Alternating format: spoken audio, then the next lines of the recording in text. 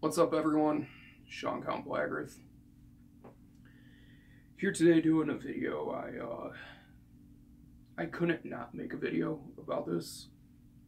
I'm not going to monetize this video or anything like that or plug my shit. It's not about that. It's about remembering Martin Stricker, aka Martin Eric Ain of Hellhammer and Celtic Frost. I don't know if I'm gonna edit this video, because this is like probably the first musician's death that really like has affected me deeply. Fuck, where do I begin? Today when I found out, I didn't find out actually, I'm going to tell kind of an ironic story, so to speak. I had to film for a movie today and I overslept. My friend called me, woke me up, ran to the shower and got dressed. The shirt I grabbed for the movie is my Morbid Tales long sleeve. After I got dressed and waited for my friend to swing by, I looked at my phone and I had a bunch of people tag me on Facebook saying that Martin passed away, so I find it strange that out of my 100 t-shirts, the one I pick is Celtic Frost. What can I say about the man? I'm not going to speak about personality or anything like that because I never knew him. I'm going to speak about the music that he left behind, and goddamn, what a legacy. Him and Tom G. Warrior are essentially responsible, how I see it, for death in black metal single-handedly. I feel like they had a massive fucking hand in creating those two genres. You can't underestimate, you can't overstate, I should say, the importance of Hellhammer and Celtic Frost upon the world of extreme music.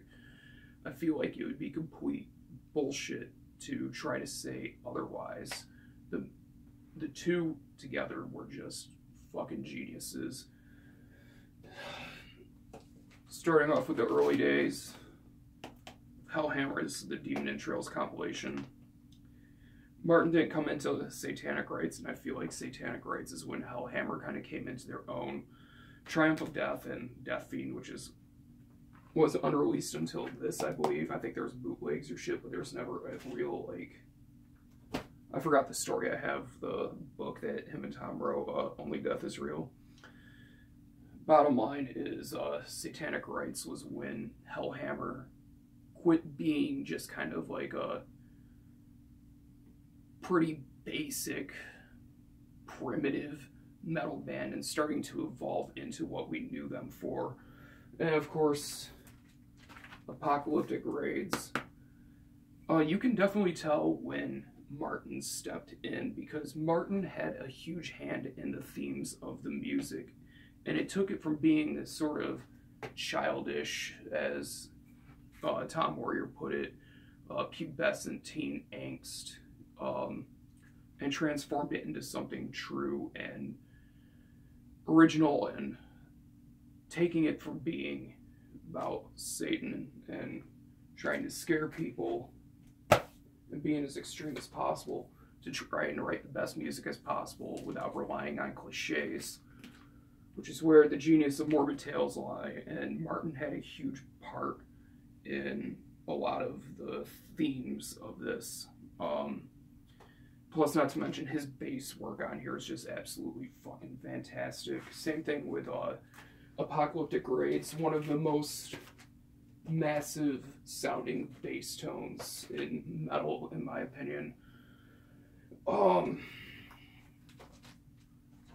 Megatherion, most people's favorite, not mine. I do know that Martin does not perform on this record, and I remember in the A Dying God documentary, he said that that was his biggest regret, is he was not on this record, but he did write all of the bass lines, and he did write a lot of the songs with Tom. I know Circle of the Tyrants and shit like that. I can't remember the specifics because I'm not looking at the booklet right now to tell you, but I know he had a huge hand in the writing of this and thematically. And even more so when they went avant-garde, and I feel like this is such a underrated and overlooked album. Into the Pandemonium, the fucking Mesmerize, Inner Sanctum, Babylon Fell. He just had a thunderous bass tone. He was lyrically an absolute fucking genius, a poet in many ways. Between him and Tom with their work on lyrics and the themes of the music and where they wanted to go, Martin was definitely able to take Tom's vision and kind of focus it in a little bit more while incorporating some of the interests of Martin.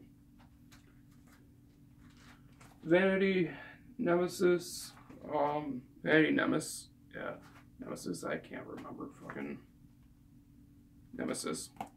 Fucking amazing, I wouldn't say it's amazing, solid groove metal record. His bass tone, once again, is fantastic. And unfortunately, after this album, he quit music after the breakup, which is unfortunate. I don't want to get into the drama and shit like that with it, but this is the album, as I stated recently when I talked about this, just before I filmed this video, I made a post on my Facebook. Zao was my entry into like extreme music. So Zao opened the door and Celtic Frost grabbed me by the throat and dragged me in. And they did so with Monotheist. This album is my favorite album of all time. I'll say how much of a fan I am of this. When I do my sleeve, the final piece, and this is all going to be Hellhammer, Celtic Frost, and Triptychon theme for this arm. The final piece is going to be the Monotheist face on the hand. And this album changed my fucking life, guys. I can't begin to stress that enough. I remember so clearly watching Headbangers Ball Saturday night at 10 o'clock on MTV2 in 2006 when I was 15 years old, and seeing the commercial. It was a split commercial that Century Media did where it was For Now Diabolical by Satyricon. I was already a fan of them and I thought it sounded cool, but it was nothing that made me go, oh, holy shit. And the clip they played was the song King. And then the second half, Celtic Frost for Monotheist, and I remember so clearly hearing the, oh God, dun dun dun dun, why have you forsaken me? And when I heard that, I nearly had a heart attack. It was something that just blew my mind. I was already into Darkthrone and Burzum and Mayhem. I was already into Cannibal Corpse and Behemoth and shit like that at the time. But I wasn't familiar with Celtic Frost music, and the moment I heard that clip, my mind was blown. I ran to our old desktop computer with Windows 98 and dial-up, and I looked up everything I could find until midnight about that album. Reviews, interviews, shit like that. It just was so fascinating to me, and since I had dial-up, I couldn't just look up on YouTube or anything and listen to any music. So I was just left with just hearing that clip in my head with those lyrics and that massive bass tone that like just churns through those tom hits. And that special feeling I got, even the picture of the band they use is the one with the winter forest and them standing, you know, with the trees and shit. And I thought, this band has got to be the coolest fucking band in the world. The following week on Headbangers Ball, they played the video for A Dying God Coming into Human Flesh. And as anybody that knows Celtic Frost knows, that's a song that Martin actually did vocals for. And that song and video combo scared the shit out of me, but I was so intrigued and fascinated with it. I knew I had to get monotheist, and I remember it so clearly. My parents had to go to the mall, to Sears, to pick up something. And being 15, not working, not doing shit, just high school or whatever. I think middle school at that time, maybe high school, I can't remember specifically. I think I was a freshman. No job or anything like that. So I asked them if I could borrow some money to buy a CD at FYE, and after being a suck ass, they let me, and I bought Monotheist. And I remember so clearly that Sunday picking that CD up and being so pissed that my Walkman CD player didn't work anymore. So I had to read through the booklet, and it like terrified me reading all the shit and seeing the where is it? It's inside the gatefold. Seeing the goat with the 777, and just looking through and just being like, holy shit, what did I just buy? We came home and they were calling for a storm all day that day, and my parents had to go to a wedding, and I wasn't invited because why would you invite your own cousin to a wedding? And as they left, I took the CD and I went out in the living room and put it into my dad's stereo, and I turned it up. And the moment the feedback on Progeny hit, and the that first riff, it was over. That huge clunking bass tone over these just obnoxiously heavy riffs and just driving drums, and then how it just breaks off into the doomy "If I'm You." Chilling. And as the album went, it was just hit after hit over my fucking bowl cut Christian raised 15-year-old ass. And I'm just thinking to myself, this is unbelievable. I don't fully get what's happening, but this is amazing. I'd never heard anything that dark, that sinister. It was like I was being dragged through a pit of despair, and once when you get through that pit, you're just dragged straight into the depths of hell. And that's when I remember Ein Elohim. That song was just like, holy shit. But then the triptych hits with Totengot. Now, as I said, they were calling for a storm that day, and I remember clouds coming in, and any natural light that was coming through the window was just gone. It was borderline black outside, and the rain started to come down. And as this happened, Totengot was blaring through the speakers, and I just stood there frozen, thinking to myself, this is the most evil thing I've ever heard in my life. And I questioned if I should turn it off. And I didn't. The moment I heard the kind of rumbling in Synagoga Satana and the build-up and just that massive riff and Tom's tyrannical vocals, I was hooked, and the fucking chorus scared me. Of in darkness thou shalt come unto me, in darkness thou shalt worship me, in darkness thou art mine eternally. And I remember that feeling when those tom hits fucking hit, and you hear Martin's bass just being beaten. I couldn't even begin to like fathom what was happening.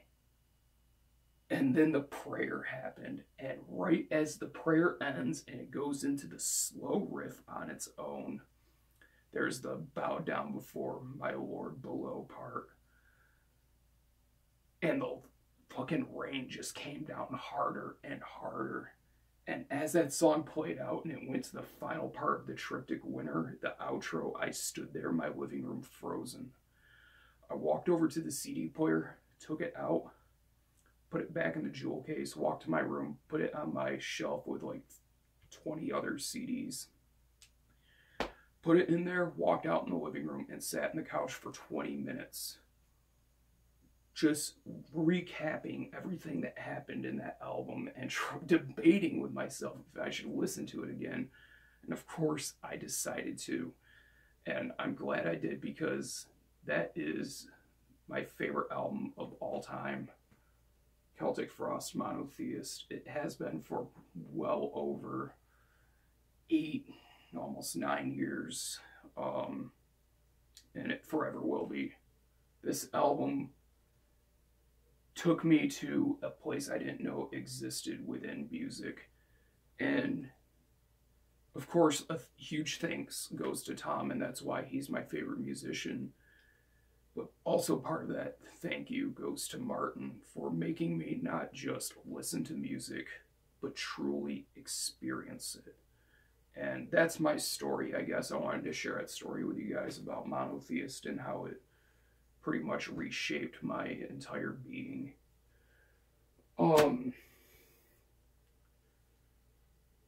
I guess I'm going to end the video with just by saying to Martin's family, friends, former bandmates,